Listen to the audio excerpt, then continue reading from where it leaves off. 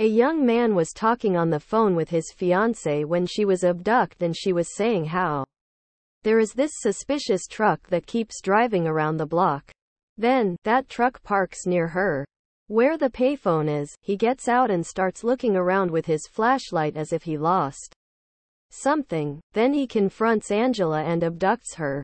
Her fiancé heard all of this on the other line, and immediately got in his car to drive where Angela was.